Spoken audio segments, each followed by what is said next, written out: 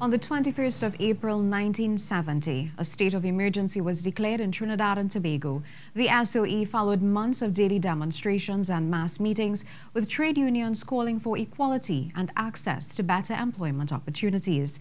Members of the National Joint Action Committee were arrested during this time as the local regiment faced full-scale mutiny at the Tetron Barracks. Veteran journalist Jones P. Madeira, who covered the event, walks us through this day in history. Khrystal Wilson tells us more. April 21st, an historic day for Trinidad and Tobago. 50 years have passed, but the memory remains for journalist Jones P. Madeira. He explained what happened in the nation's capital on that day came as no surprise.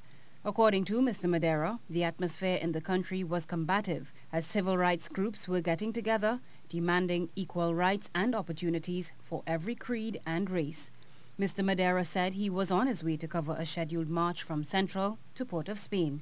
He said he was waiting in Cuba for the demonstration to begin, but he noticed the place was eerily quiet. Then, not long after, he received a call. The next thing I knew is I was receiving a call via the wireless system in the vehicle that a state of emergency was being declared. My instructions were come back into Port of Spain immediately because they expected a lot of things would have happened.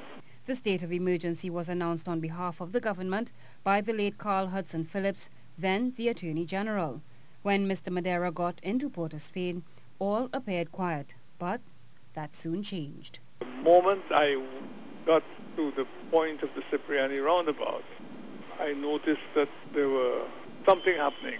Police were emerging from police headquarters on St. Vincent Street with guns in the air and shooting off the 303 rifles. And the police came in battle fatigue, running towards Woodford Square out of police headquarters and scattering the crowd, dispersing with some brute force.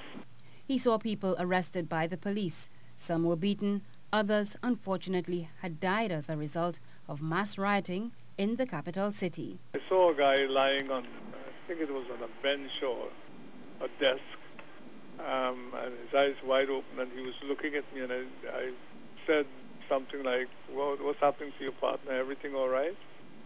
And he didn't blink, he didn't move. And I said, "Are you okay? Are you sure you're all right?" I was talking to a corpse. This youngster was killed. It's only when I went behind him I saw the extent of his injury and discovered I was indeed talking to a corpse. Mr. Madeira said if anything was gained from the events of April 21st, 1970, it gave young people a voice and they earned themselves greater respect in Trinidad and Tobago. Khrystal Wilson, TTT News.